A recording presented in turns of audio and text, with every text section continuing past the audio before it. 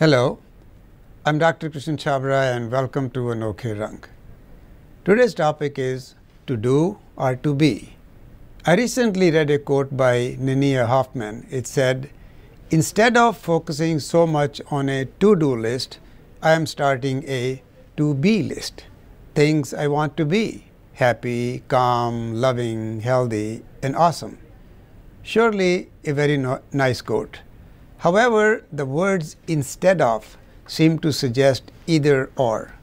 But I think we need both, and in the order of to be followed by to do. To be represents a goal of what we want to be or what we want to achieve. And to accomplish that goal, we need to do, a list of steps or actions that need to be performed. Now, to be as a goal can be objective or subjective. An objective goal is quantifiable and measurable, whereas a subjective to be is qualitative and difficult to measure. Whether a to be is subjective or objective, it must be meaningful and take life in a positive direction.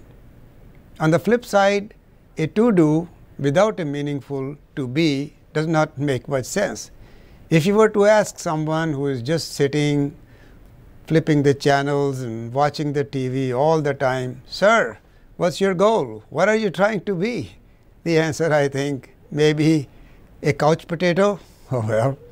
Let us look at an example of an objective to be.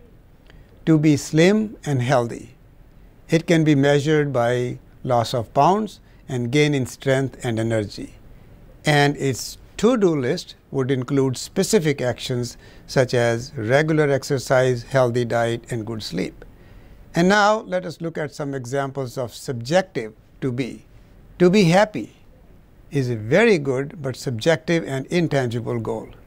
To start off, how do we define happiness? Happiness is when what you think, what you say, and what you do are in harmony. Mahatma Gandhi. Happiness is letting go of what you think your life is supposed to look like and celebrating it, everything that it is. Mindy Hale.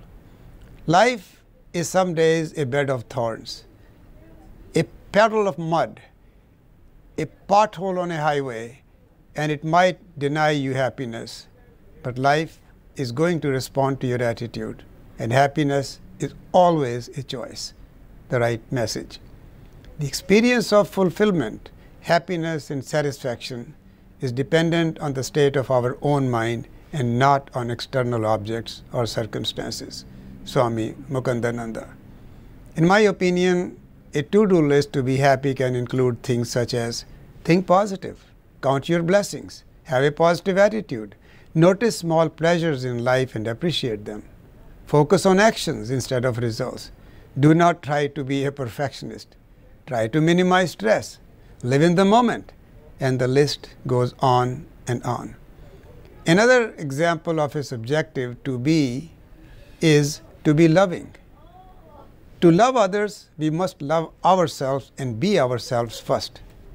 We are our own worst critics. Often we criticize ourselves and use negative self-talk, thus filling our subconscious mind with negative thoughts. Many people try to imitate others and lose their own identity. Let me share some quotes. Be yourself. Everyone else is already taken. Oscar Wilde. You were born as original. Don't die a copy. John Maser. Always be a first-rate version of yourself and not a second-rate version of someone else. Judy Garland. Swami Vivekananda said, "If you have faith in millions of your mythological gods and still have no faith in yourself, there is no salvation for you." Have faith in yourself and stand up on that faith and be strong. A to-do list to be loving and to love oneself includes things such as develop faith in yourself, have positive thoughts, act positive, and project a positive self-image. Remember, the power of visualization is awesome, and self-talk is a very powerful tool. In the words of Swami Vivekananda, talk to yourself, at least once a day. Otherwise, you will miss the meeting with an excellent person in the world. Beautifully said. And in the words of Bernard Maruch, be who you are and say what you feel, because those who mind don't matter, and those who matter don't mind.